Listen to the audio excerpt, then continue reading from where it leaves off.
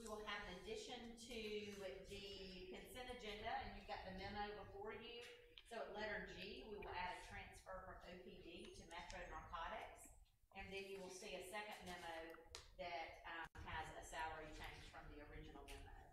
So that will be G under consent. Then we will add at 7A to consider amendments to Serving Oxford Safely Plan and a 10th resolution to prevent the spread of infectious diseases. So those two changes. Are there any other changes that any department head has? All right. With those two changes, can I get a motion to adopt the agenda? Move we approve the agenda. All right. All in favor? Aye. Opposed? All right, thank you. A quick mayor's report tonight.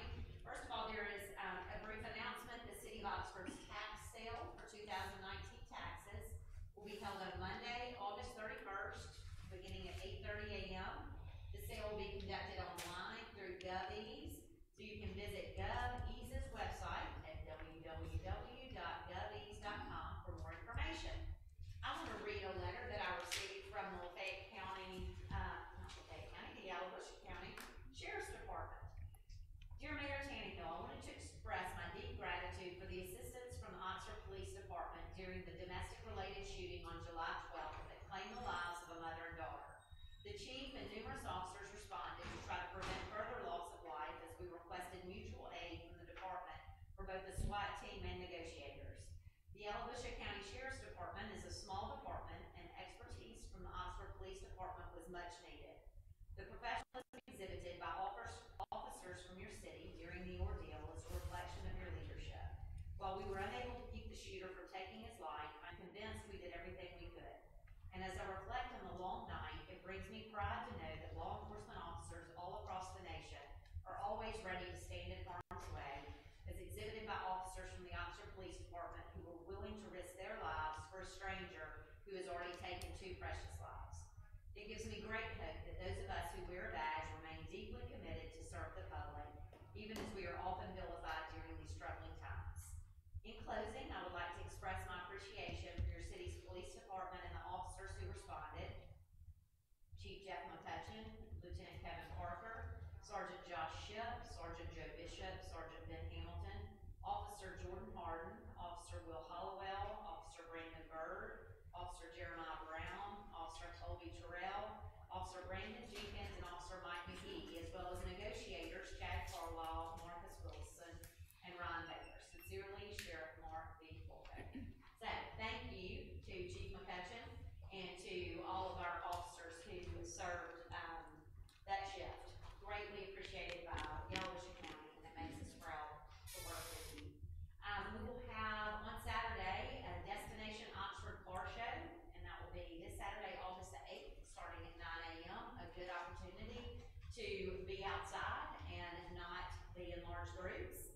And I have spent a lot of time over the past few days serving on the State Commission to design the new state flag. And I have been excited to see that we've received more than 2,800 flag designs. And it's exciting to see that many citizens from across our state be engaged in this process. Some of them have been funny. Some of them include Michelob Ultra cans and crawfish and football players and lots of, that's right, there have been some that were submitted in jest for sure, but there are some incredible designs, and they've come in from professional designers submitted as computer files to coloring sheets from elementary students.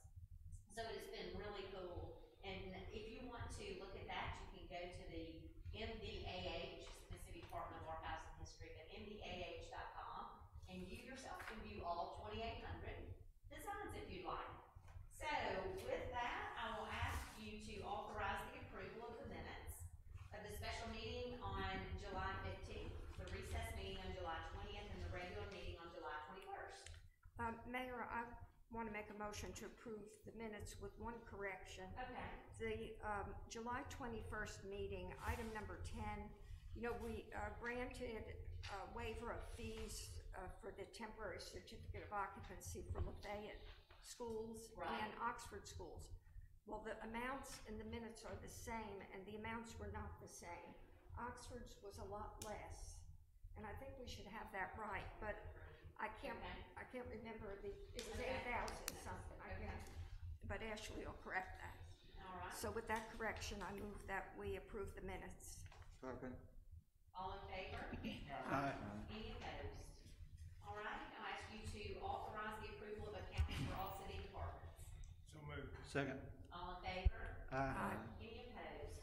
I'll ask you to consider the consent agenda with the addition of letter G that I mentioned again. Motion to approve the consent agenda. Second. All in favor? Aye. Any opposed? All right, I'll ask our superintendent, Brian Harvey, to come forward. We will have to approve the 2021 ad valorem request for the Oxford School District.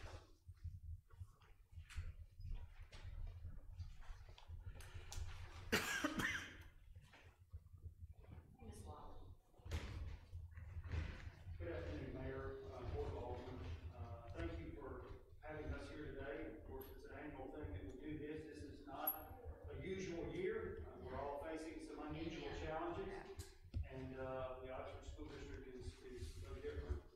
We are finishing construction on 2 projects, and we're excited about opening our fine arts building and new elementary school very soon. And of course, with the pandemic and everything that goes with that, we're all facing budget challenges and asked to do more. And I've got Ms. Wally, our business manager, here to present the budget. Great, thank you. I don't know how much of it you want me to present, since we did have a public hearing, but I brought it with me, and you have it in front of you, so I'm available to answer any questions that you have about it. I will say that Zach and I sat down and worked together to make sure that we were not raising taxes. So, we are requesting dollars, we are not anticipating increasing Raise it, bills, no rate, yes. not in the intended. All right. Thank you for that. I'm sorry, I had. Thank you. I had a few notes that I was gonna point out. None of this, affects the ad valorem request at all. What you're looking at does not have firm numbers on MAET, because the state has still not approved an education budget. And we are getting federal program money through the CARES Act as fast as they can throw it at us. And I'm doing webinars every time I turn around. So the federal program revenue that you see here is really just based on last year's title programs. We're getting an additional $607,000 of ESSER funds. And just last week got our allocation for the Equity and Distance Learning Act, which is $1.2 million. So that's gonna be a good help to get us now completely one-to-one Absolutely. across the district. And we still don't have an allocation for the, they don't have a key name for the Broadband Connectivity Act, but that's House Bill 1788. We don't know our number on that. Okay, great. Does anybody have any questions for? Thank you. Good luck with school opening. Thank you. We all need some of that, don't we? Yes, we do. All right, so do we need a motion, please, to, approve So moved. this ad valorem request? Okay, we have a motion. Is there a second? Second. All in favor? Aye. Any opposed? Thank you both very much. Now we will talk through, considering amendments to Serving Oxford Safely Plan and attempt resolution to prevent the spread of infectious diseases. And we will start that by asking, Mr. Allgood to come up to the mic and kind of update everyone on our numbers. You should have a sheet in front of you. What this is for the past 15 days, just a quick synopsis of what we've seen case-wise. We've seen a total over the past 15 days of 272 new cases, which is about a 44% increase. We're currently, as of today, we're sitting at 885 cases. We have 4 new cases for today, 1 new death today. And so far, the active case list has not come out, so I've not been able to update that. As far as clinic data for the past 14 days, they tested 412 individuals out of the 11 clinics. 39 individuals have tested positive that are local residents, and 8 individuals have tested positive that are non-residents. And all of those cases right now are active cases since they're within the past 14 days. Okay, Jimmy, so the 39 positive cases that are residents are not counted? Yes, in they what are they- included in our numbers. Oh, they are, The okay. 8 in individuals that are non-residents are the ones that are not included in the numbers in the state. Okay. But I'll also point out that, when we started asking local clinics to provide us information, they were all, well, there are 14 that we were aware of that were doing testing, and about 10 reported to us the first week, about 5 the next week. This is only 2 clinics. We're down 2 out of to the 14 that are doing the testing are providing data, and they are swamped, and I totally get it. They are responding to the, Mississippi Department of Health requests for information and that kind of thing, and so I know it gets overwhelming to them, but just for what it's worth, I think you should know that's only 2 clinics responding out of the 14 that are doing tests, and, I'm sorry, Jimmy, I'm Oh, done. no. Dr. Dobbs said today in the press conference that, they had been made aware that there were clinics that were not reporting to the Department of Health, and so I know they're addressing that issue. I can say from a personal standpoint, and I shared this with Dr. Dobbs this morning, I'm 20 days out from a positive test. I've never received a call from the Department of Health, and I've never shown up on the active case list. So there are certainly some situations where, cases get dropped. yeah. Yes.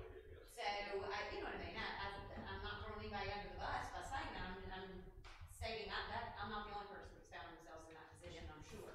So we know that our numbers are going to be much greater than what we're seeing on these sheets. Now, how much greater is anyone's guess, but there are a lot of cases that I think are not showing up That's correct. on our sheets. But you know, Jimmy. Oh, no, that was it. That was the end of the report. Okay, well, let's talk through that. Okay, what it is, the Department of Health has started using a different software, an updated software. So each week, we will get graphics on it, and this is graphics, through August the 1st of what our breakdown is in age groups. And as you can see, our largest percentage of cases are in the 18 to 29-year-old age group with 385 cases. And you see the rest of the age groups make up the other 60-something percent, but the graphic representation shows you how much out of line it is for that age group. That is the age group that we need to be concerned with about social distancing, following the mask orders, not going out and partying for the next couple of weeks. Let it calm down, let it slow down.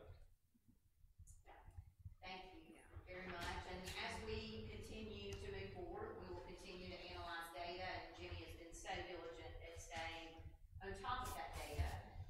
Unfortunately, people's perception is their reality, and there's a lot of talk about what condition our hospital capacity is in, and different things like that, and this afternoon, actually, Brian Harvey and I both met with, Bill Henning, the, hospital administrator, and Dr. Paul Levy, just to talk about actual numbers and hospital capacity and plans for moving forward. I'm sure that many of you have seen, and I know many people have seen, because I've gotten a lot of emails and calls about it, that it was reported on social media that our hospital had no available beds. And so we discussed that with Bill Henning today and found out, number one, that this is a very fluid situation. That if there are no hospital beds at 8 a.m., by 10 a.m., there may be quite a few from people who are discharged that morning. So, it's not like once you hear we have no hospital beds, if that is the case for even 3 or 4 hours. He did express that there have been periods of time when beds have been tight, but that patients have not been turned away, and that every patient will be accepted that shows up at Baptist Hospital in North Mississippi. One of the things that I've mentioned in a previous meeting, but I think it's important to reiterate, is a lot of the folks that they reported seeing now that end up having to be in ICU beds are people who didn't come to the hospital 3 months ago because they were scared of COVID or understood that the hospital was full or what have you. And so they are really stressing that anyone who has any type of healthcare issue that needs to be seen about, please go immediately and don't wait. There are beds available. They said that as patients are moved between ICU and step-down beds and regular rooms and the emergency department, it literally changes every hour, which makes perfect sense. They also can utilize emergency rooms for ICU, so if someone has to be held there for a certain number of hours before an ICU bed opens, then that's what happens. But they have not found themselves in a position to divert patients And Bill Henning stated that the hospital is able to provide care to anyone and everyone in our community at this time. The hospital does have surge plans to quickly be able to convert other areas of the hospital into regular beds and ICU beds, and within the four walls of the hospital can add an additional 40 to 50 beds in a short amount of time. So that would be their initial surge plan. The hospital usually operates with about 30% of their patients from Lafayette County. You know, we've heard in meetings with Mr. Henning and others that it is a regional healthcare facility. And typically, he has shared that about 30% of their normal patient base is from Lafayette County, 70% from our surrounding counties. Today, 41% of the people in the hospital are from Lafayette County. But over the past 10 days, he said that has fluctuated from 30 to 40%. So not seeing a huge increase in number of patients from Lafayette County as far as percentages versus other counties. He stated that today the hospital does have its largest number of cases of COVID-19 patients that they have had, and that is, a lot of that is due to the long-term care facilities that have had breakouts over the past week. That has increased the numbers greatly. He did stress that individuals should really lessen our risk by not being a part of group gatherings. That is where they are hearing that most of the cases they're seeing are coming from, or just group gatherings, family gatherings. And Dr. Levy that we spoke with stressed that COVID-19, he said there are three things we know: that COVID-19 is going to be here for a while, that PPE and proper mitigation work, and that we've got enough data now to know who is dramatically affected. So I think the bottom line of our meeting was that they're stretched but not in crisis mode. So we've moved forward with data-driven decisions to this point, and we will continue to do so.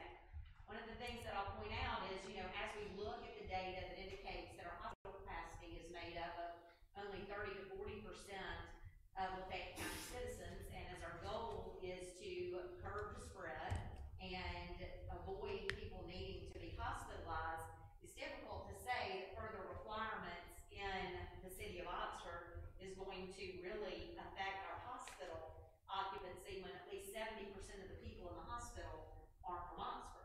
You know, I mean, I think that's an important fact for the public to understand too, is as many people are pushing for us to do more, in Oxford, put in stricter regulations, do these things. I hear you, but I also am hearing from the hospital that 70% of the people there are from Bruce and Calhoun City and Pontotoc and New Albany and surrounding Water Valley, counties around us that don't have the same measures in place. And so it makes it difficult to say that strengthening our safety measures in Oxford is going to really have a big effect on our hospital capacity. Today, I know a lot of people were interested in watching the press conference that the governor and Dr. Dobbs held today. And Dr. Dobbs is our Mississippi State health officer, and a quote that he had during the press conference, I think, kind of sums it up. He said, if we can all just chill out for the next 2 to 3 weeks, the virus spread will slow. We are undermining our ability to start school and keep businesses open because we want to have dinner with friends from out of town. And Dobbs went on to say that the majority of new coronavirus cases the state is identifying are coming from social gatherings and community spread. The governor and the director of the Department of Health stressed repeatedly that going to weddings, to parties, and funerals is a bad idea right now. We've heard that repeatedly, but it continues to happen. I understand that there were large weddings in several venues outside of the city limits this past weekend, and they were scheduled for the coming weekend as well. These types of large gatherings are where we are finding large case generations. So the things that we do today, as we know, are going to affect what our results are for the next several weeks. We've got to protect the lives and the livelihoods of our citizens, and so now is, you know, where we get to toss the hot potato of what are our next steps. In the governor's press conference today, I will say that he put in place a statewide mandate for face masks in, I believe it's in retail businesses. I don't think it was in all businesses. Do you know, Jimmy? I watched it right at the end of the day. He And said public places. he said public places.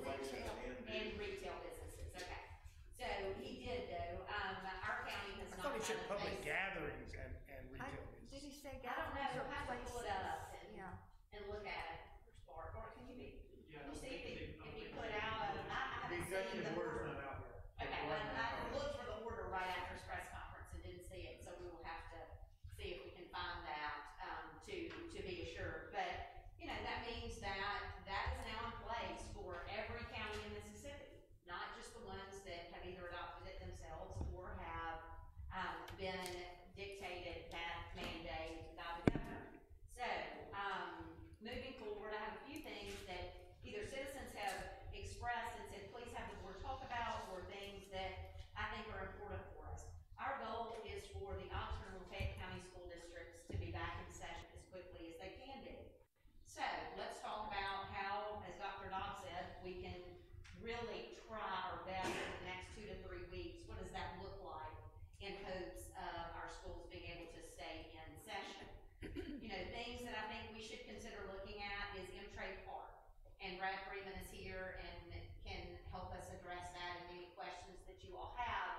You know, are we going to let large groups of children and people from out of town gather over the next several weeks as we are trying to really knock this virus down and get back to school? OPC activities, I put this on the agenda before. Seth discusses OPC activities and their plans, because I think we need to talk through that. A lot of that will depend on our schools. And then face coverings. You know, we have had that requirement since April in our businesses. I have gotten so many comments from people and emails and phone calls suggesting that the long lines waiting outside of Walmart and waiting outside of bars and restaurants and big groups gathering in our downtown area without masks on are really much more dangerous than being in a restaurant with your mask off, because at least then you're seated 6 feet from other folks and that kind of thing. I'd like you to consider requiring masks in public places. Chick-fil-A passed that this week, and I've got their wording, which included face coverings indoors and outdoors when in public. Whether there's the ability to social distance or not, excluding outdoor exercise, weight training, and organized school practices. So that's something for you to consider. Again, numerous people in the community have reached out saying, please consider eliminating indoor dining and gyms. Again, as we look at the hospital data and the numbers that are Lafayette County, I find that harder to say that is the cause of the spread. And speaking with both the hospital and the Department of Health, and hearing that they believe that weddings and showers, Dr. Dobbs listed today that he had heard of numerous wedding showers and baby showers that had been big generators of cases, funerals, and those kinds of things are where we are seeing a lot of spread. So I'm going to turn it over to you all for some comments on all those different options. Not everybody. You want to just start with M-Trade and go from there? That's great. Brad, would you come up? Yeah.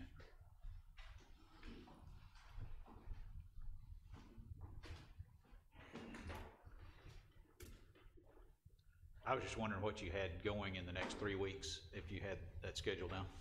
Yeah, so we have an event on the books every weekend, pretty much from now until November.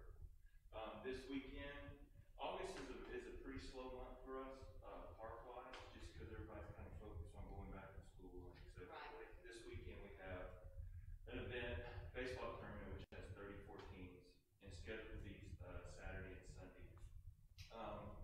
The next weekend, I just looked, I think we have 11 teams signed up at this point, so forecasting that, it's not scheduled to be a huge event. As far as like our soccer kind of rhythm, we have 2 soccer clubs that utilize the facility, and currently they started practicing back, I think 2 weeks ago, and you know, soccer building, from viewing it, they're doing a good job, in my opinion, of staying apart and kind of doing the things that they need to do. So that's what we got coming up. Okay. Have we had anybody that we know of with COVID from baseball teams or soccer practices or? Not that I've been made aware of. You know, the majority of people that come are from Oxford, so we would never But I'm just talking about the Oxford. Out of 34 teams, there may be 3 or 4 from Oxford, yeah. That's right. Yeah, I mean, it's teams coming to town. The 34 teams, I mean, are you spread out onto 3 complexes? I mean, that'd be 12 fields? That's right. I believe our schedule just came out. I would need to look at what fields we're utilizing this weekend. Do you think if we, did a mask mandate for the fans, it would, first of all, would it hamper people from even showing up, or do you think, they would still? You know, I don't know about if it would hamper people from showing up. You know, there would obviously be pushback, just like, you know, Mary. But now there's a, Well, they may rather do that than not be able to play. Yeah, sure. I mean, it's, Becomes an enforcement issue though, who's going to enforce that? I mean, if we were to do that, I think we would have to hire some people to come or pay overtime to OPD officers or do, you know what I mean? I don't think we could expect the same people that are managing the fields between games and all that to also be enforcing, masks.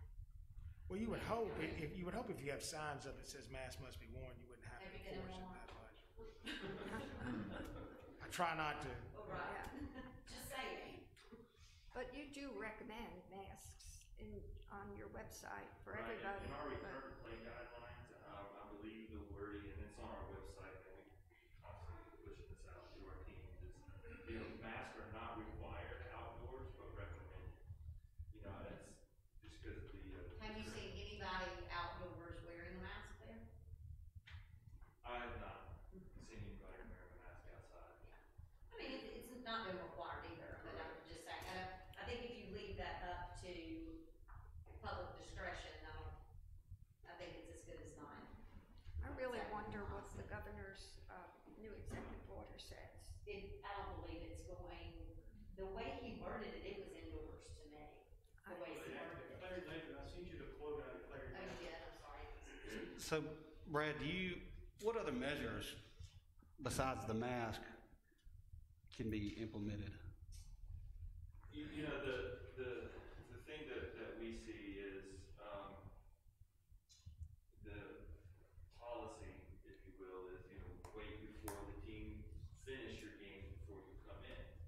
Now, I don't doubt for a second that's happening every time. So, but what we are seeing there now is people are really kind of spreading out down the left and right field lines. The people who are sitting underneath the shade structures, you know, they can get a little close sometimes without going up to them and saying, are you a family member or not? But it's not like this swarm of people under there. You know, the thing that we could do maybe is schedule the games out a little bit further to prohibit that crowd from gathering. Our first event we did, we had all the gates open and people paid online, so there wasn't the spectator fee. You know, we could implement that. We tried it both ways. So those are just a few things that. So, Brad, we're a little early because he just did it, but have you heard of other, how many other parks around the Mid-South are closed? The only one I know of that's closed for this month, is Tupelo. I know Snowden Grove in South Haven's closed down, but that's due to construction. They're installing some turf infields. I haven't heard of another facility similar to ours in the state who closed down. Everybody's following the governor's order at this point. And I just texted several of his staff members and said, the quote in the Clarion Ledger is that face masks are required in all public places statewide. Doesn't say indoor public places statewide, it says public places, so I just texted this to people that we have kept in touch with to get, interpretations of orders and things. So hopefully one of them, and I said, does that mean just indoor public spaces, or is that including outdoor public spaces? So I don't know yet. Oh, Brad, what, That's one question I it have. does include his legal counsel just texted back, said outdoor, when it's impossible to maintain 6 feet social distance from persons not in your household. Well, they're gonna always say they can maintain 6 well, feet. that would go, maybe it wouldn't be the M-Trade Park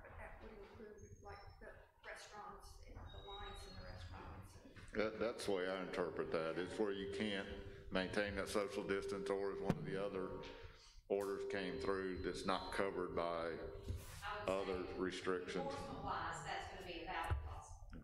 I mean, for PD to be saying, well, you could spread out, but you're not spread out, so do you have to have on a mask or do you not have to have on a mask? Does that make sense? I mean, you can't walk up to a line outside of the restaurant, we can't police them being. 6 feet or a mask, yeah.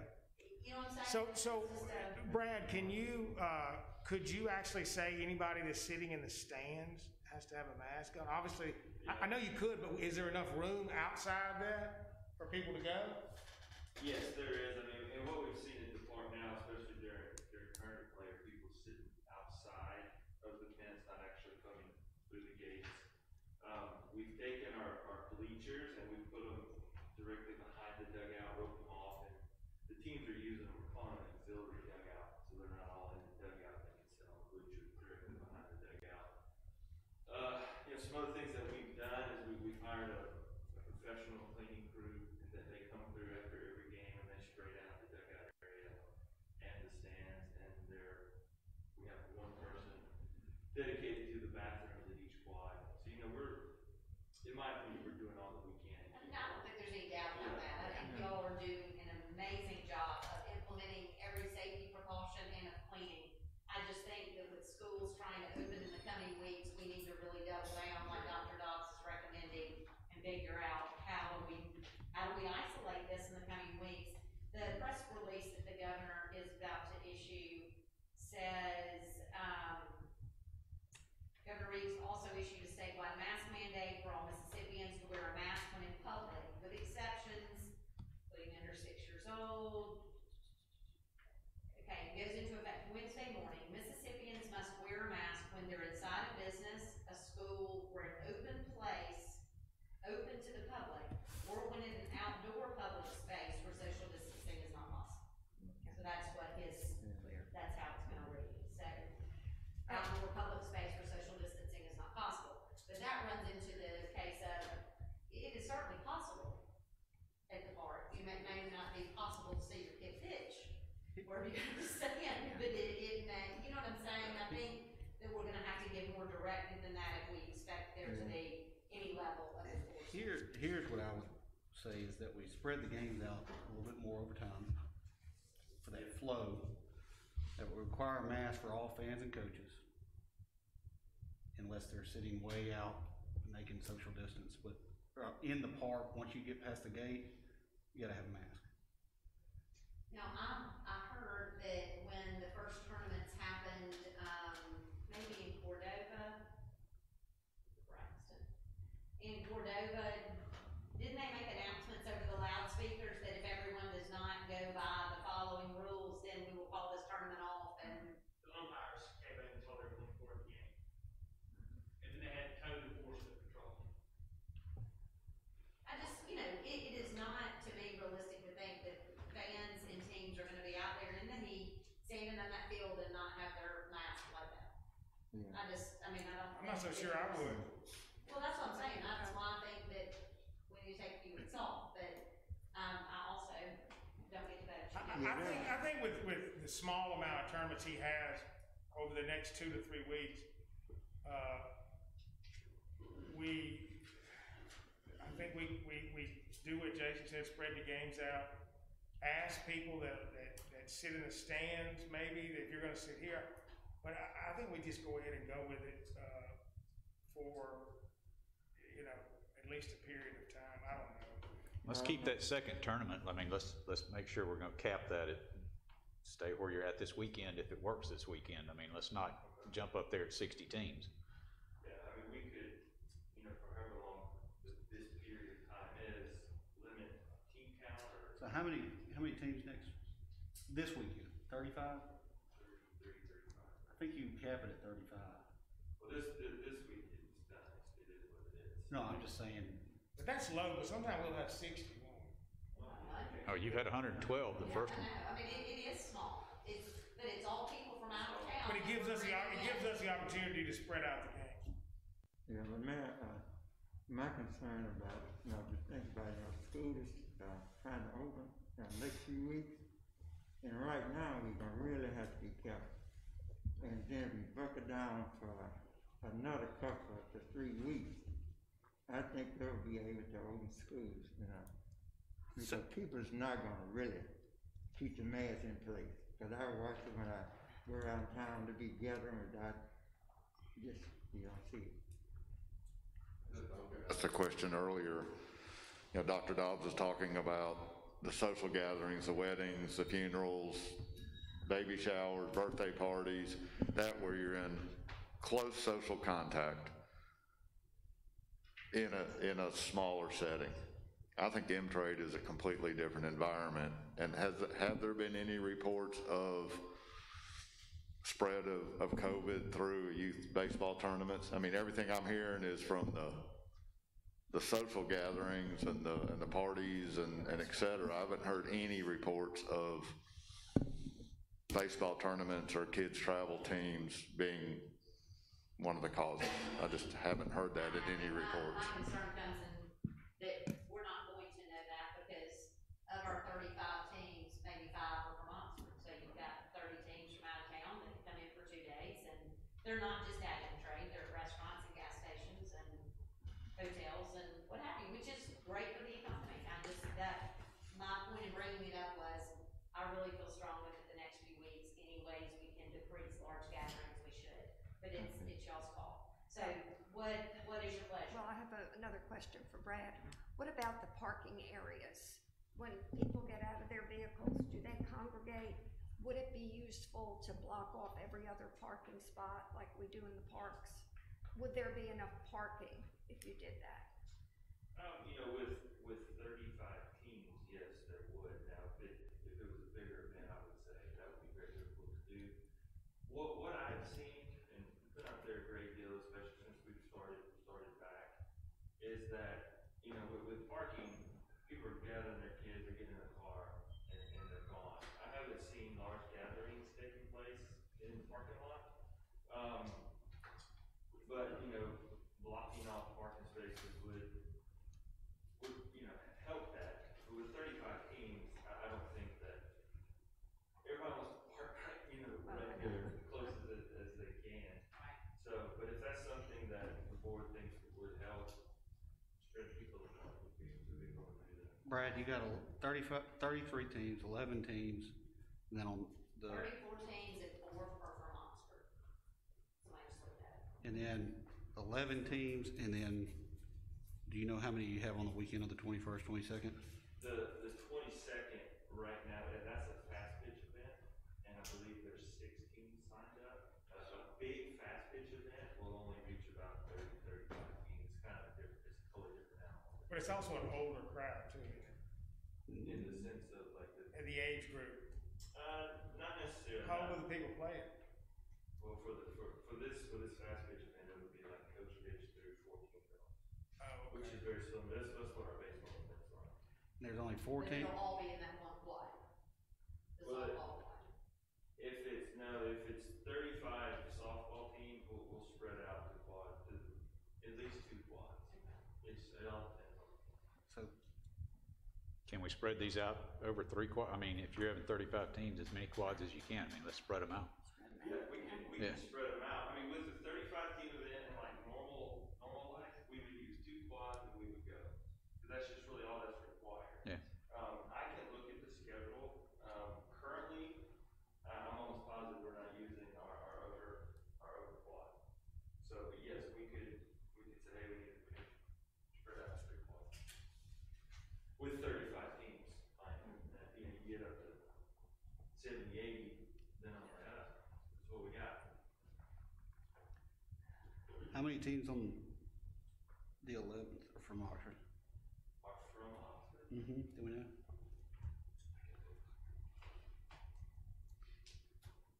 Give me 1 second, I can tell you. I don't think it matters. I think it's what the mayor said. They go other places. I mean, if they're gonna. Currently, for the August 14th event, we have 13 teams signed up currently. And just forecasting, I don't see that. I mean, that's what, 2 weeks from now? I don't see that blowing up very big, but to answer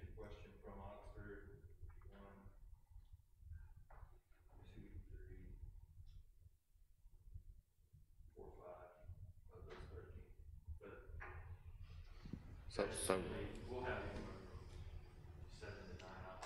so if they don't play here, they'd end up playing somewhere else probably? Possibly. I don't know the other facility schedules. I know with Snow Grove being shut down. And Tupelo. And now Tupelo through the month of August, I think, things through. That's right, they shut theirs down in Tupelo to be prepared for school start. Correct. I mean, that's my only thought is, if they're playing here, it's at least, we know the controls that we have in place and we have a little bit better idea of what's going on than if the teams are leaving town, going out of state or somewhere else where we don't have the controls.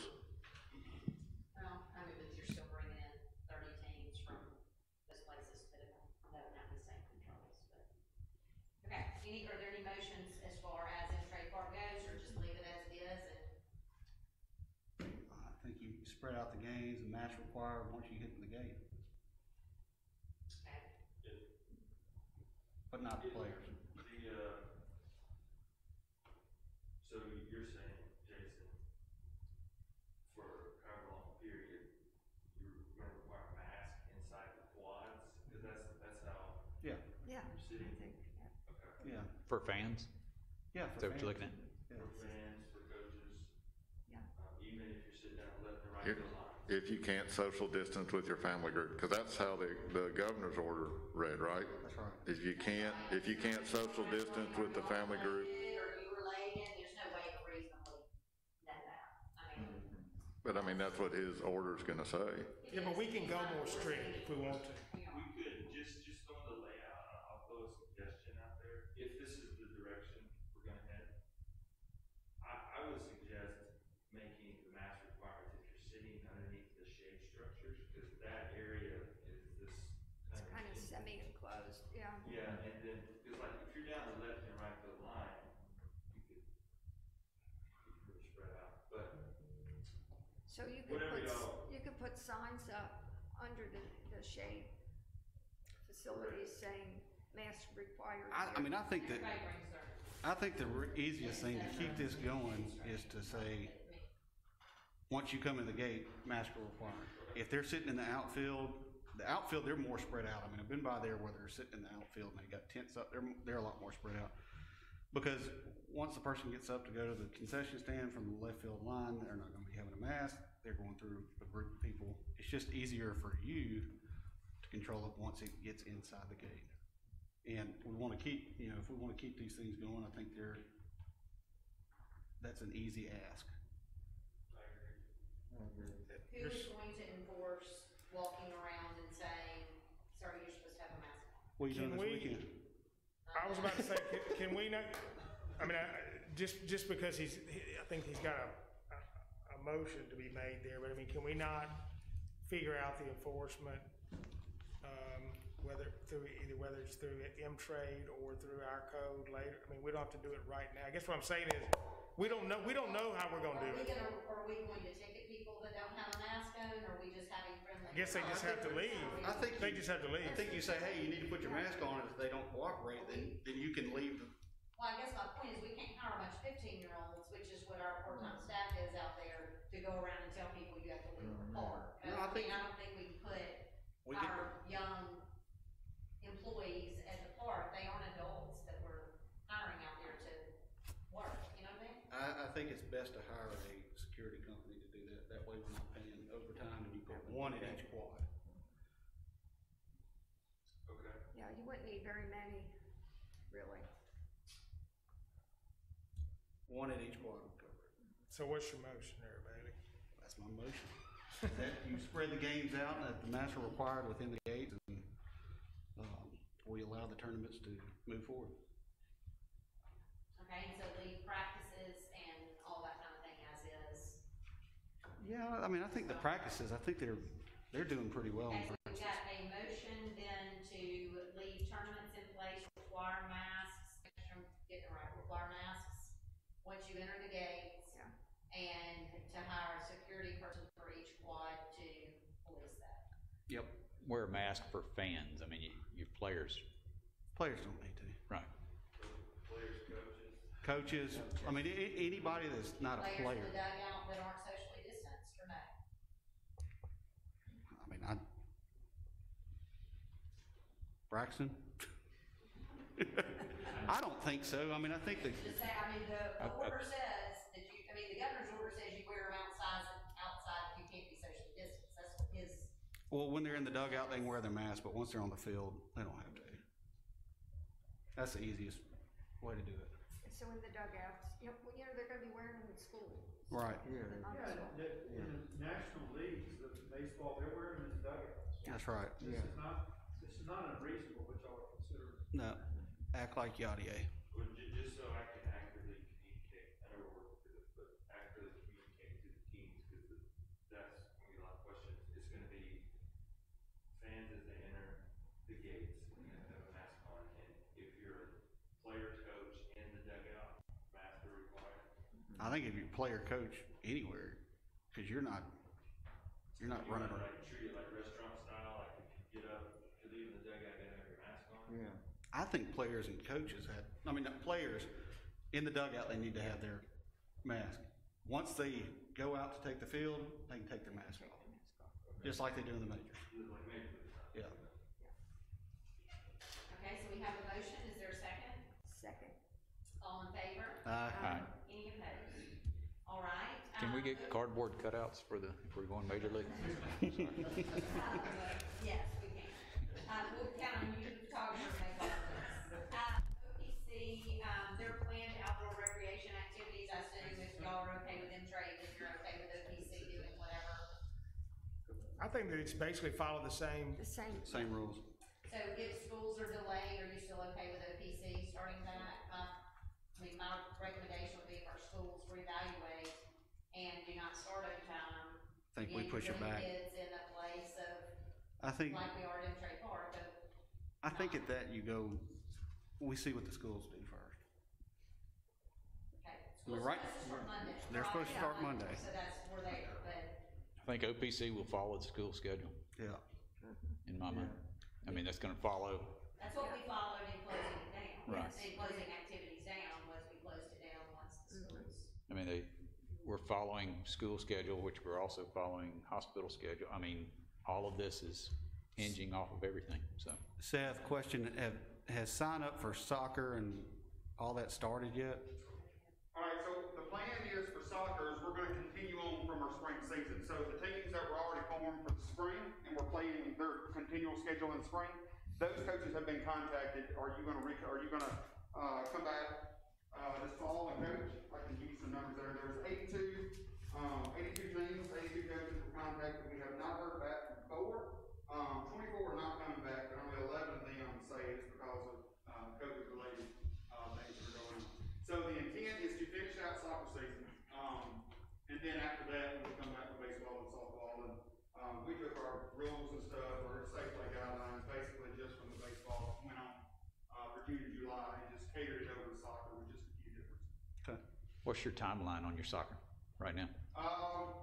My board asked that when I come in here to look at the last week of August for practices and games, start beyond that. I think we just need to get them to follow the same guidelines we set up until we see this or this, one way or the other. Yeah. But do they move forward with the school schedule when the School school's schedule. open? I say school schedule. Yeah. Which they should be open by the last week of August, so. We don't need we need a motion? No. No, I think that's, and Seth, while you're up here, so you don't have to come back, is there anything else that you want to present in the next agenda item? Just the safe play guidelines that I included there, just a few differences that we made with soccer. Typically in soccer, you put your both teams on one side of the field, you put all of your parents on the other. We're gonna run it the way we do typically flag football, and so home side, one side, visitor side, the other, they'll be marked with Brad and them. We're gonna have team boxes on each side, and nobody can get in other than the team. We're not gonna lengthen the games, but we're gonna lengthen the game times like we was talking about earlier. We're gonna add 15 to 20 minutes after each game. We have to clear the complex, we have to bring them back in. Our indoor programmers who really can't do anything inside, we're gonna change their schedules around so they're gonna be at the complex, to help direct traffic, because, we can come indoor, we can hire, security companies to help us with that as well.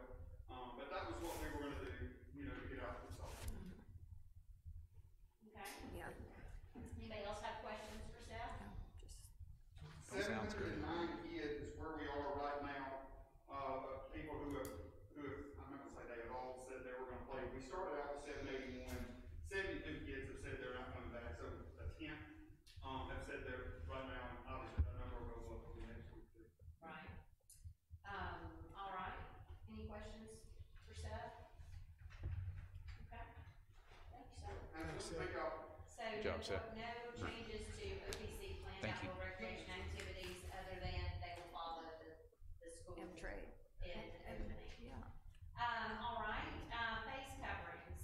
So the governor's order now requires them outdoors if you cannot be socially distanced beginning tomorrow morning. Tupelo has enacted, a local executive order that I thought was really effective, and it requires them indoors and outdoors when in public, with or without the ability to social distance, excluding outdoor exercise or weight training or organized school practices for players or spectators. So, give me what your thoughts are there. The lines outside of restaurants and Walmart with the students being back and seeing what Walmart is, the normal crowd is going to Walmart for back to school, and there are huge lines. And so, what are your thoughts on it? I think they should have face covering in the outside, alignment or whatever. Yeah, if the businesses can't manage that by blocking 6 feet, and I mean, they may not have enough room, they may have people all the way out to the highway if they do that, then the alternative is face coverings. And I think the same thing for the restaurants. People are really uncomfortable when somebody they don't know is standing behind them, breathing down their back. Absolutely. I had complaints even about our Visit Oxford events this weekend, where people were crowding in front of City Hall, and you don't want to have to push somebody away. I'm surprised we haven't had fights over stuff like that. But if people will wear face coverings, then we don't have to be as concerned with crowded spaces like that. I mean, and I think we need to do stuff like this. I don't want things to get worse where we wind up having to close businesses. I agree, yeah. I So- think that these face coverings are, Yeah. So many people say, they're such a punishment. They're not a punishment, they're an opportunity to keep our businesses open and get our schools open. Absolutely. We got quite a few calls in our office about the sidewalk sales and people complaining about groups gathering at all the different tables or racks that were outside. But if everybody that was gathered around those racks or tables had on a face covering, I don't know that we would have gotten. Yeah. But since we've not required them outdoors, no one at the sidewalk sales had on face coverings, or at the Tunes event, or, I think there are things that could go on very safely, and the crowds aren't large, it's just condensed. And so, what are y'all's thoughts? I think we need to require face coverings outdoors in Oxford. Where social distance is not available, right? Right, because, where you can't social distance. So If you can social distance, I don't think you need a mask on. So as people are walking, I'm just gonna give you some instances that will be very hard from an enforcement standpoint. When you walk up to a group of people and say, hey, y'all can't be gathered without face covering zone, and they all take 2 steps back, and they're like, okay, we're social distance. You know what I mean? And then you walk off, everybody's back together. I believe from an enforcement standpoint, whether you define areas or whether you Yeah, I was gonna say, define- what are our problem areas? It's where, Absolutely. okay, Yeah. where else? But there are other That's right, restaurants that, yeah. I'm not gonna list them all specifically, but there are other restaurants that have long lines Yeah. to Can- get in right now. Can we not just go And Walmart. to, basically it's like opening our restaurants safely. When we first started, we asked our restaurants to take care of their lines. Actually, Yeah. this whole thing should go around the restaurant / retail. You need to take care of your lines. Space them at 6 feet apart. That's what I do in my business, and you've just got to go by CDC guidelines. Yeah. And they should be following those, which I believe say be 6 feet apart in lines. We can say, wear a mask if you're in those lines. If you're in a line in the city, you go by masks. If it's iffy, the enforcement of it. That's gonna be Keith and I anywhere. had a long conversation about it yesterday. It is difficult if some people walk around the square should have one on because they're not socially because they are socially distanced. Some should have it on. It's basically impossible for someone to walk around and enforce that. And y'all may be okay with that, but just saying, it's not, if everybody would do the right thing, we wouldn't have to have all these Oh, rules. really? That's the thing. Now, but- that's my position. If they would do the right thing, you would have to have it. but so many. I think people are on the square and feeling uncomfortable because the large groups gathered, and you don't have a choice but to walk past them on the sidewalk or to stand in line with them if you want to go in. So we're I was just gonna, I mean, I can't even believe I'm saying this, but, the easiest enforcement thing is to say, everybody has to have face coverings on outside, because then you're gonna have the enforcement officers in the lines to get in the bars and all this, being able to easily say you gotta have a face covering on, but they're not gonna mess with people who are getting gas out next to their car or something else. But I wish there was just a better way to say, like, the downtown business district, you gotta have it, and anytime you're in any line to get in any restaurant, you know, once you make a decision to go somewhere, you gotta have a face covering on. And that business should cover, I mean, should be taking care of their lines. I mean, They should be that's, assisting at they least. should be assisting and saying, you're in line, you're standing out here, either be socially distanced or put a mask on, or just put a mask on. And I mean, the one thing, I'm gonna agree with John that we should say that, and I think Mayor, you already said it, but y'all, we're doing this to keep businesses open. We're trying to do this so businesses can continue Right, to go. So, John, I like yours that we just do it. I guess we know our intent, but how do we word it? Because our intent is when you're waiting in a line or you're in a crowded area, but then it gets back to, I step out of my vehicle to pump gas and there's no one around me. Or I'm walking on a public street in our subdivision, or I'm walking in a park. That's a public place. Well, you could say in public places in which the public regularly passes within 6 feet of one another. Because you do mean, if you're out at the gas station and you're 2 feet apart, those two people just need to put it on. And if you did that, if you said that in locations or situations in which people will pass within 6 feet, they must wear a mask. And if you're in your neighborhood and y'all are walking around the sidewalks, or there are no sidewalks, and you're outside of 6 feet, nobody's coming after anybody. But if you're over at Chicken Salad Chick or whatever, and you're all walking past each other on the sidewalk, y'all want them there too, I presume. It's not just a square thing, it's where people have to pass within 6 feet. And nobody wants to have to confront that other person and say, why is your mask on if you don't stand on this sidewalk? So how you word it? I think that's what you would say in any locations or situations where people are reasonably expected to pass within 6 feet of each other. And that way they don't have to put it on when they walk out their door off of their line. But if they're at a gas station on top of each other or anywhere. I'll make that motion. and I'll second it. But I do want to say one thing, you know, we're very concerned about enforcement, and it's gonna be a problem, but even if the OPD gets 50% of the people to comply, yeah, some people are gonna spread out and then they're gonna come back together, but you're gonna get a lot of people who are gonna be compliant. That's right. And so we have to chip away at this. We're not gonna get 100%, but if we could bring the cases down by, 50 a week, we've accomplished something. Good point.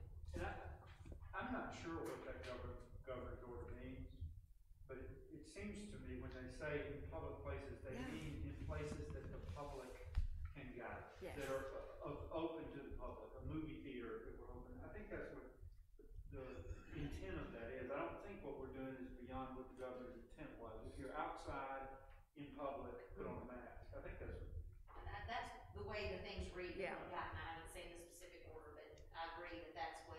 And so I'm not sure y'all want to do less than that. Yeah, I was gonna say, Jason, you might wanna amend your motion to say unless the governor's order is more strict than what I just said. I'll amend that motion. Yeah, I mean, because I think his says basically that. Yeah. I'll amend that motion. All right, and Janice, And that you way still the second? Yeah. definition All right, so we have a keeps motion and a second, all in favor? Uh, Any opposed?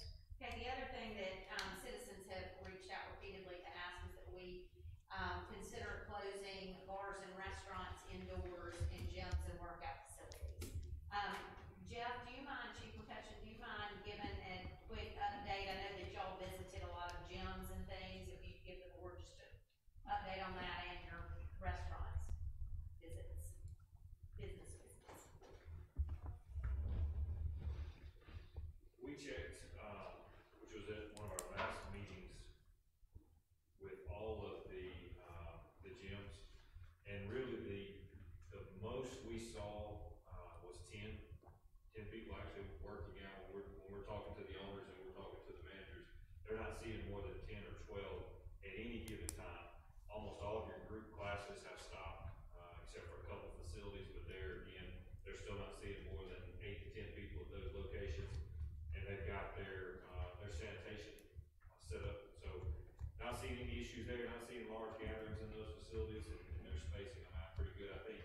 even some of your 24-hour fitness centers who can track who's coming and going, they're not even seeing more than 8 to 10 at a time.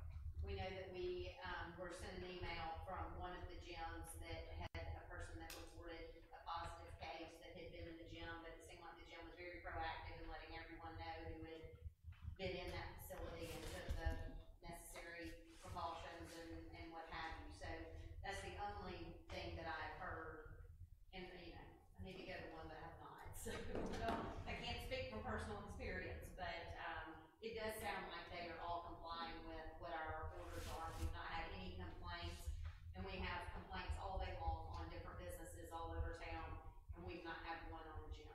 So, I just wanted y'all to have that information. I think we just keep gyms as they are right now. And Mayor, I'm fine with leaving the restaurants and the bars the same as they are. You know, one thing I don't know that the public understands, I think is important, is that bars and restaurants both have the same permit. So you can't, you know, we've gotten a lot of calls from people to please close the bars. Well, the bars and restaurants are the exact same. There's no, different permit. There's no legal. Yeah. That's right, there's no legal definition that separates them, so that's why you keep hearing us talk about bars and restaurants and having the same rules, is because in Mississippi state law, they're defined as the same. So, you know, again, we looked at the numbers of hospitalization rates. We continue to hear from both the hospital and from our state health department that it is family gatherings, weddings, showers, funerals, large gatherings like that, where they are seeing more, of the virus spreading. So, are there any discussion on indoor dining or gyms? I think we're good with those, and I hope we can continue to leave those open.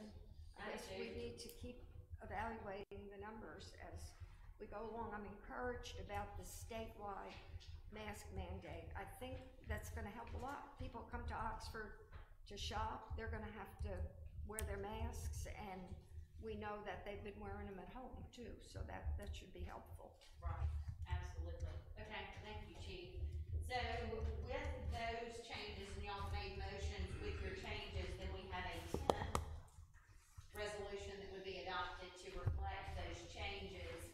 And, this 10th resolution would refer to the, Serving Oxford Safely, a Recovering Plan Phase 2 amended with this date, am I correct, Bart? And would have those changes that you have made tonight included. And the only thing I would add is that whoever adopts the motion to adopt the 10th resolution, add and that it shall include the latest executive order, because we didn't have it out when we drew it up. So it doesn't refer to that number. Right, okay. And we can add that in there, but if somebody's oral motion. Yeah, I think you're right, that's important that we have that, included in. Usually the governor's, orders are immediately on the Secretary of State's site, but this one is not. I move we adopt the 10th Amendment, and which will include the latest executive order of the governor. Second. All in favor? Aye. Any opposed? Thank you all for that discussion. And I don't believe there's anything else, probably, Seth, is there from Oxford Park Commission update? You got it? Okay. Number 9 on our agenda is to authorize an appointment to the Municipal Election Commission.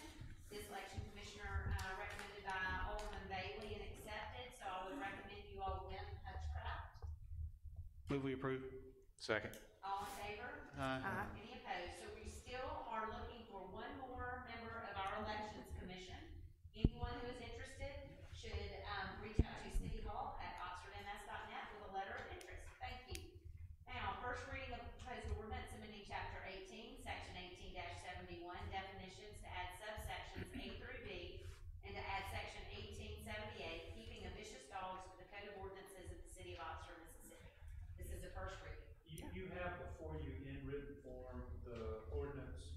I'm not gonna go through it, but I'll tell you how it's structured, and if we have more time at the second meeting, public hearing, we can actually read the definitions. But what we did was add to the definition of the current animal ordinance a vicious dog, and then we added a section 2 under 1878 that says that if there's a complaint of a vicious dog, it's then brought to the court to make the determination that the definition is met.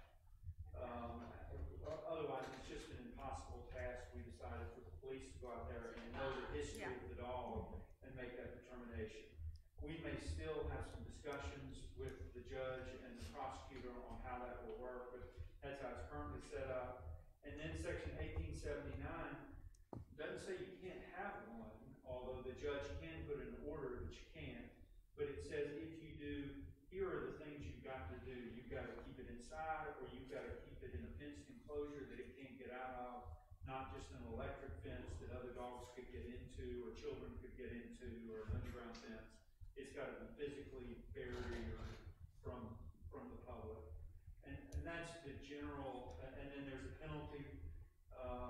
If it says penalties for determination, we may still tweak that, because the penalty is if you determine to have violated the vicious dog ordinance, not just that it's been determined to be one. I think it's the intent, and so we may need to change that heading, but the penalty is the same, $500, but not less than 500, not more than 1,000, and imprisonment not to exceed 90 days or imprisonment, and as always, that's for the judge to determine.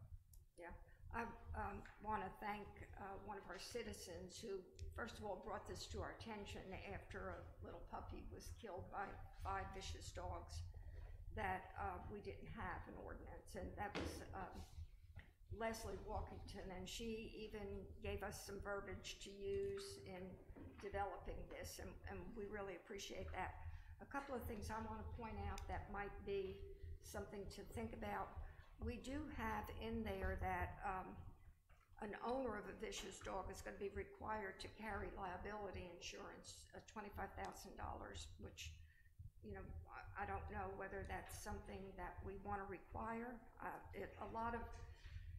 We got a lot of this information from MML. They sent ordinances from other cities that dealt with vicious dogs, so that's where that came from. Also, I was talking with Ben this morning.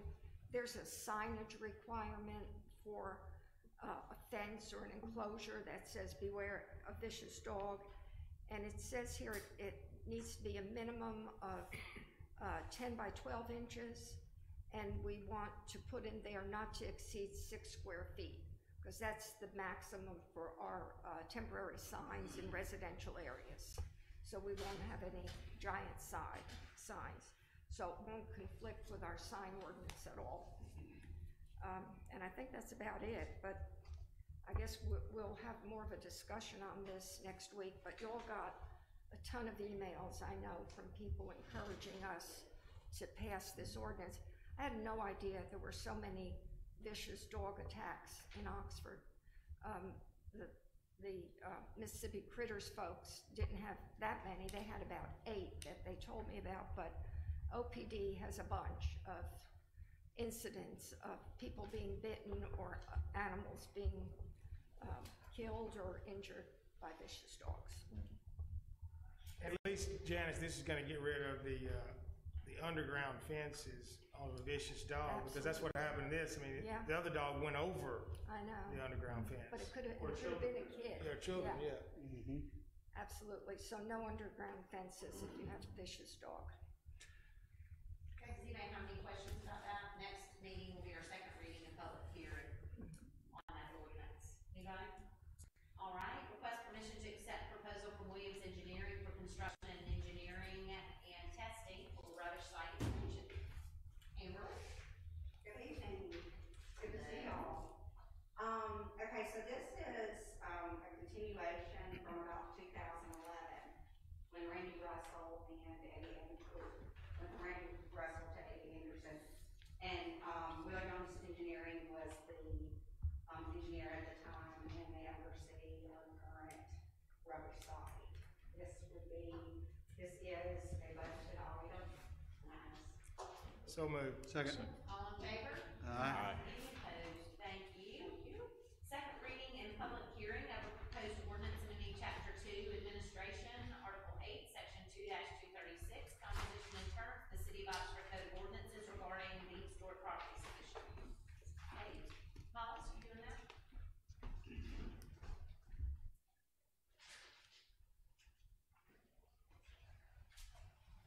This will be two changes to the ordinance. We'll go from 5 to 4 members with retirement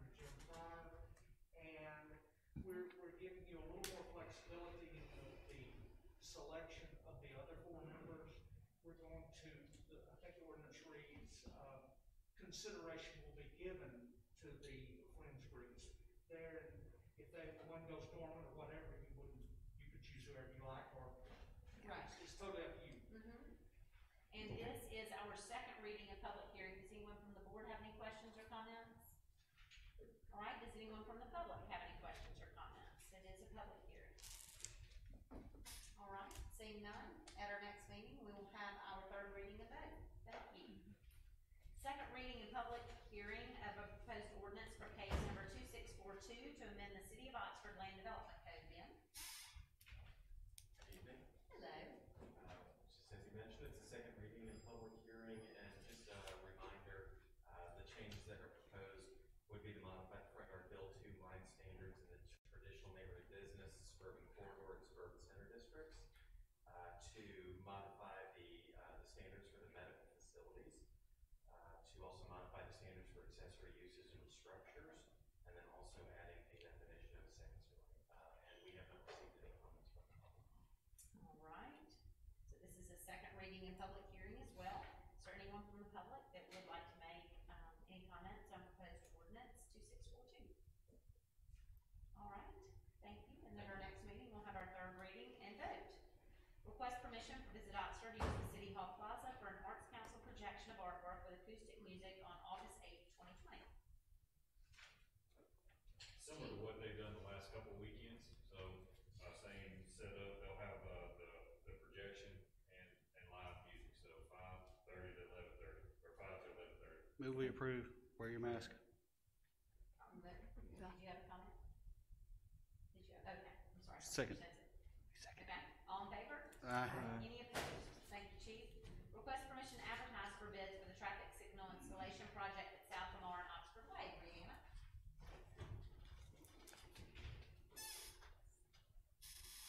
Thank you.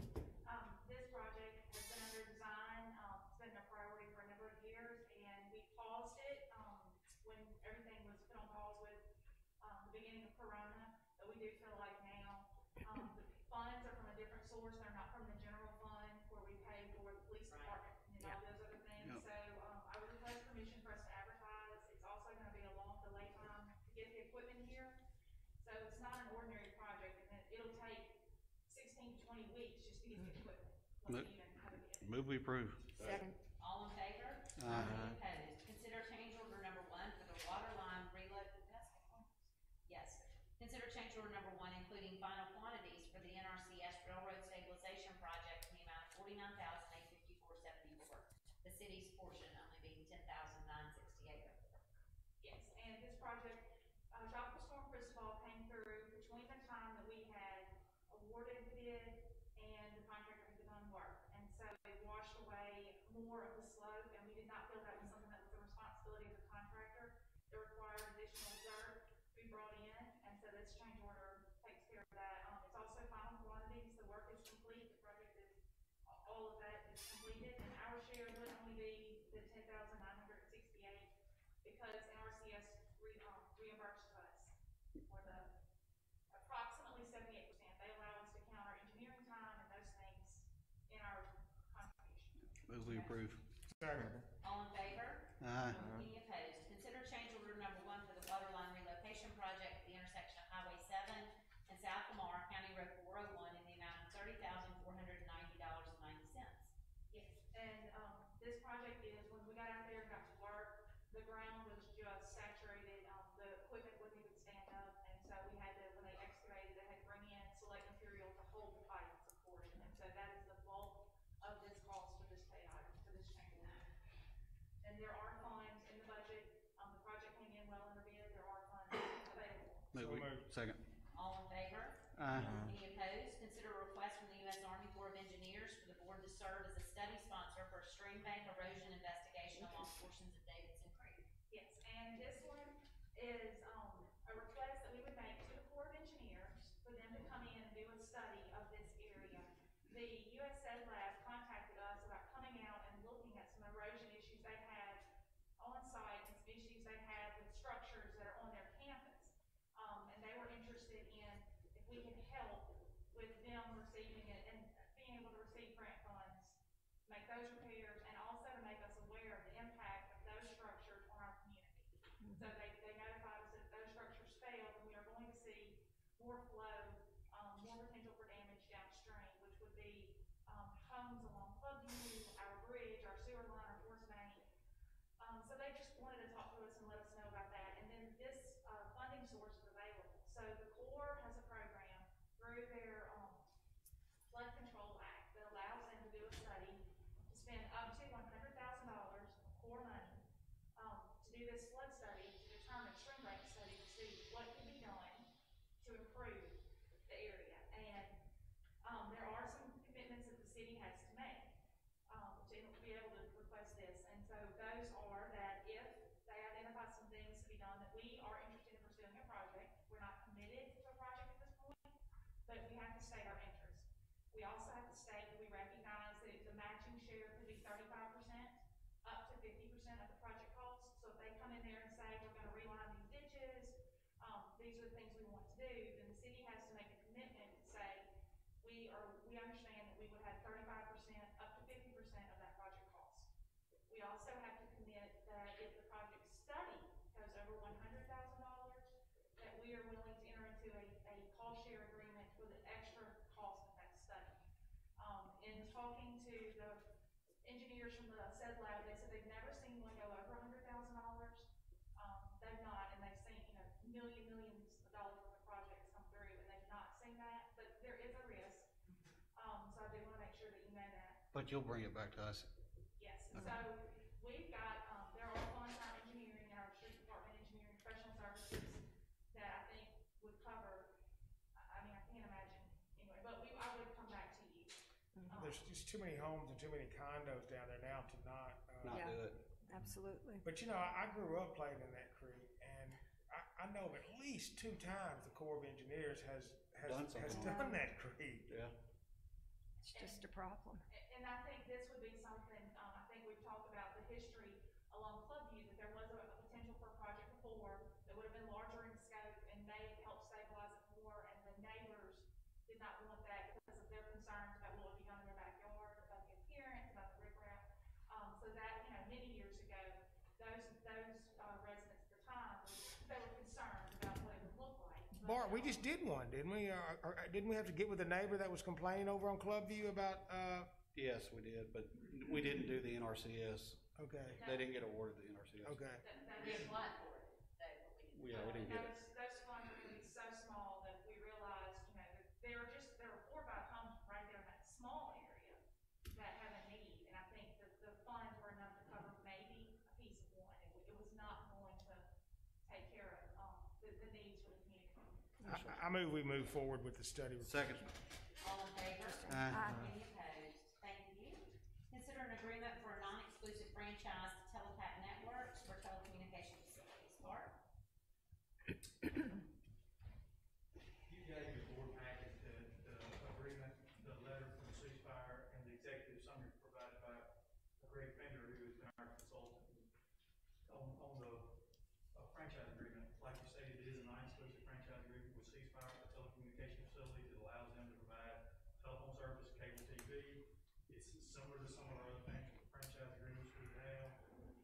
It is recommended by Greg Fender that we approve it. There have been dozens of changes to it from its original submittal, and Greg Logan with ceasefire is here to answer any questions you may have that I can't. Okay, yeah, she's here. Oh, okay. Greg's in the audience. Right there. Yes. And Katie's on the screen. I just have a question for Bart first. I didn't read the whole franchise agreement. Is it similar to our Max South agreement? It is similar to our Max South agreement, and realize that Max South has the most favored nation clause, or whatever, however you want to word it, that allows, and I think they both have it, that allow whichever one gets the best deal to get the same deal. And we've covered all those bases with Greg Fender on Max Okay. South agreement. And one other question. Are they going to be required, like Max South, to be able to provide this service to all of the city of Oxford? No, they are not. This agreement does not provide a build-out clause. Mhm. It does, it just doesn't provide a build-out clause. Okay. Now, when Max South had that agreement, was it before we annexed all the? I'm gonna say Max South, the difference in the two agreements is when Max South did it, and Poker and Greg, you one may be able to help me with this. When Max South did it, it was when cable TV was in its infancy. Infancy. When it was a new thing. Today is. Infancy. Yeah. Today as things have changed, there's so many opportunities for this type of service, whether it's cellular, whether it's. Right. Whether it's. Yeah. Fiber, whatever the method of delivery. But it doesn't, not everybody has to have it, I know. It does require the PEG channel, the, public, education and government channel that, Right. that we could use if we wanted to, it does have that same type of requirement. Yeah. Okay. I move we approve. Second.